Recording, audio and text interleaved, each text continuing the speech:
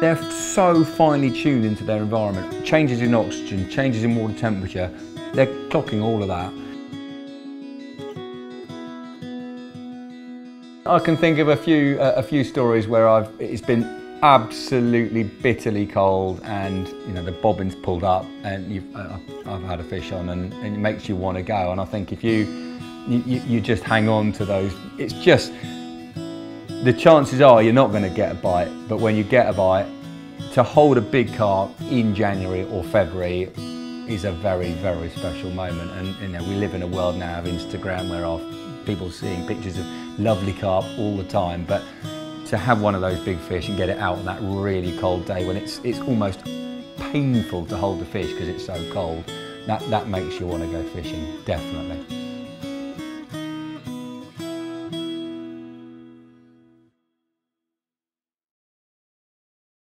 Okay, Si, so firstly, thank you for letting us come to your wonderful fish farm. It's an absolute pleasure, Elliot. Lovely to have you guys here. We look out the window, it's warm, raining. Miserable. Yeah, but quite lovely for a carping day. Yeah, it's nice and mild, definitely. And deceiving to think that we're only a couple of days away from December as we sit down and have this chat. And the next few months are going to be... the dark months. Brutal, cold, horrible months. Yeah. And over the next year, I want to interview you 4 times, this being the first one. And the subject for the first one, the winter. We'll cover the 4 seasons, and we've all got opinions on things, but you're a man who has the scientific backing to back up what you say and probably put right a few wrongs that other people may think. We'll give it a spin. I'm sure we'll come up with a few interesting pointers anyway. So, the first thing I'd like to ask you is if you could describe the winter in one word, what would you choose? Tricky. Tricky. Yeah, and I'd back that up. It's a tricky time of the year to go fishing on a number of levels. The days are very short, it's dark, it's cold, it's miserable, and as an angler, I hate packing up in the pouring rain, and I hate unpacking my gear when it's still wet from the last trip. It's not such a pleasant experience, so you've got to have some mettle about you to go at all in the winter, I reckon. Yeah, I think the fun can be sucked out of it if you're of the wrong mindset and you're expecting the wrong things. It's going to be tough. Yeah. And the reason for all that, the reason it's hard in winter is pretty much down to the cooling of water. If the water didn't get cold, I'm sure we'd enjoy lovely fishing as we do throughout the summer. Yeah, absolutely. I mean, firstly, let's just look at where carp come from. Carp are non-native to this country. They come from an area close to Turkey. That's where they originate from.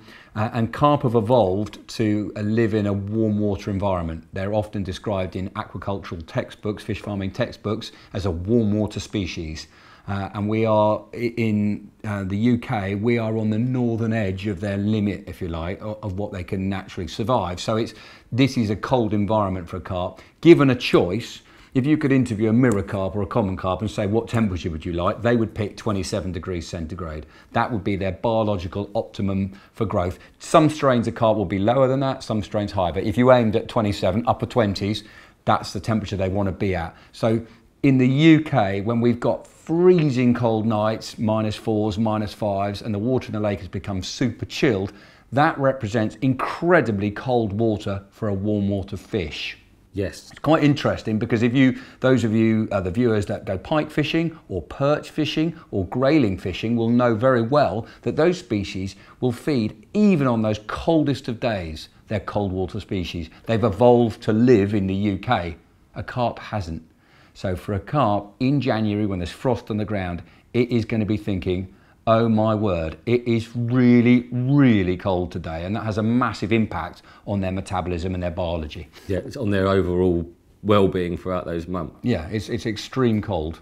So the cooling of the water, how does that process, we've all learned about it at school, but you forget it. Okay, well, the water is actually very good at retaining heat, believe it or not.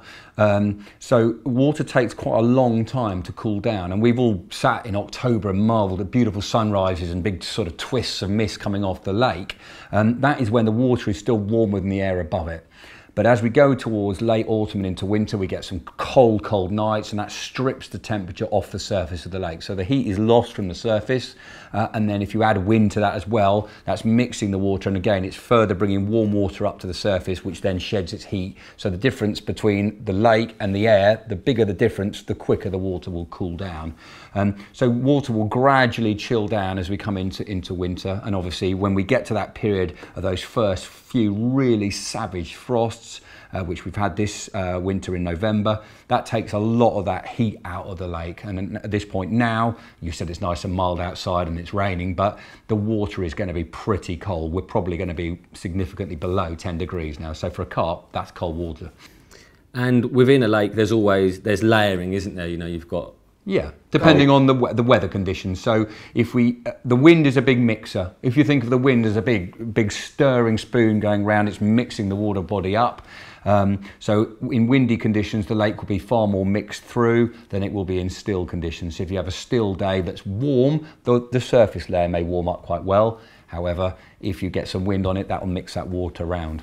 And how quick can that happen? You know, how quick can water from the bottom that's cold, how can that rise? Is that Yeah, if you get a big wind, that's quite quick. So anybody that's fished on a big gravel pit, you know, you get a wind blowing and your lines suddenly start to move round to the side, don't they? At the undertow. Well, if you think about that in a 100-acre pit, there's a huge volume of water that's moving around. So the wind on the surface pushes a lot of water along the surface, and then of course, conversely, deeper down, the water's going back the other way. So there's a big turning over. So a wind is a great mixer. As a fish farmer, I like to have wind over the lakes on the farm because it helps to mix the water. It's really, really important for oxygenating the water. Which would explain why the small lakes that are completely surrounded by trees, set down lower in the ground, they don't seem to react to the weather we get throughout the winter as well as the bigger, more open lakes do. Exactly. Okay, so on average throughout the winter, and like you say, this will change dependent on weather, where do you feel the most comfortable layer of a lake would be? Top, middle, bottom, or is that's like how long is a piece of string? That is entirely down to the weather conditions. So we've got to go back to the fact that we know the carp like warm water, 27 degrees centigrade. Given the choice, that is where they'd end up. Now, obviously in January and February, there isn't a place on the lake that's 27 degrees centigrade, but I guarantee you, given the chance, the fish will put themselves into the warmest environment they can find, or the most stable one. So here at the fish farm, in our holding tanks, in January, when it's bitterly cold and all of our pipework is frozen, if the sun comes out, the carp in the holding tanks will all be on the sunny side. So they'll move in a holding tank in that really sterile environment within the fish farm holding tanks. They will move about to try and put themselves in the warmest water. So half a degree, a quarter of a degree to a carp is significant. So if you're thinking about your fishing in the winter, then you should be thinking, right, it's the sun shining today, where might the fish go to be in that sunshine? They will make the most of that opportunity. So it might be 2 foot deep. They might go into 2 foot of water to try and maximise that heat, to try and gain as much heat as they can. But obviously at night, if it's 2 foot deep, it'll lose heat very quickly, so they might drop back down. So, you know, you've got to look at the various conditions on a given day or a given week and say, right, the weather's been doing this for a few days, where might the carp be? So would it be safe to say that there's probably quite a good chance that, particularly on the brighter days throughout the summer, the carp are up off the bottom, closer to the surface? I mean, certainly, to give you a nice example here, we have one of our big production ponds called Medhome North. Now, that has got some shallow bays. Now, everything you'd think about going carp fishing in January or February, you wouldn't go and sit and fish in 18 inches of water. But I guarantee you, if we get a sunny day in February, it can be frosty on the ground. One of the big bays will be absolutely black with fish. They literally all go up there to try and get that little tiny bit of extra heat that's available, and at night they've all gone again. So, you know, you could say that it's actually, you want to be quite mobile in the winter and try and move where the fish go. Obviously on various lakes, there's going to be different factors. So, you know, if you've got a lake that's 10 foot deep all over, then you've got to try and work out where within that environment the fish might be. But it's certainly if you've got shallow bays, quiet corners, then it's worth having a look in those. How does the water temperature actually affect the carp? You know, because it does more than just, it doesn't just make them cold, does it? It does more. It does more. No, I mean the carp, like most, well, like fish, are cold-blooded. So what that means in terms of their And it's difficult for us to imagine that because we're warm-blooded. Our body temperature is pretty much constant from the day we're born to the day we die. But for a fish, its temperature is totally dictated by the water in the environment around it. So if you take a carp, if the water is 5 degrees, then the carp will be 5 degrees. If the water goes up to 5.5 degrees, then the fish will warm up to 5.5 degrees. And of course, they're very, very finely tuned into feeling that change. Now, as we've already alluded to, cold water chills the carp right down. And that means their metabolism is slowed right down. So at 27 degrees centigrade, their metabolism is going flat out. They're as efficient as they can be at digesting food. At 4 or 5 degrees, they're chilled right down and their whole body process is going very, very slowly. So their oxygen requirement is very low. Their ability to digest food is reduced. Their gut transient time, so that's the time from eating the food to it passing out the vent, can be really quite a long period, maybe 3 or 4 days in very cold water. So everything about them is effectively like turning the volume right down, just having it a tiny little click off naught. They're still alive, but they're almost in suspended animation.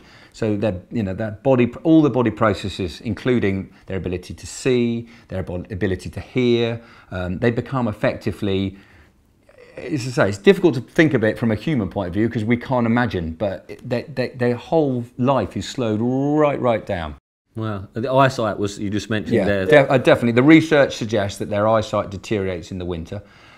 So if we take, let's say, a carp in August, it's effectively at its most finely aware, it's acutely aware of its environment, its eyesight's fantastic, its sense of hearing is fantastic, its sense of smell is fantastic. It's, you step onto the bank of the fishery with a big boot and the carp go, there's a carp angler in the car park.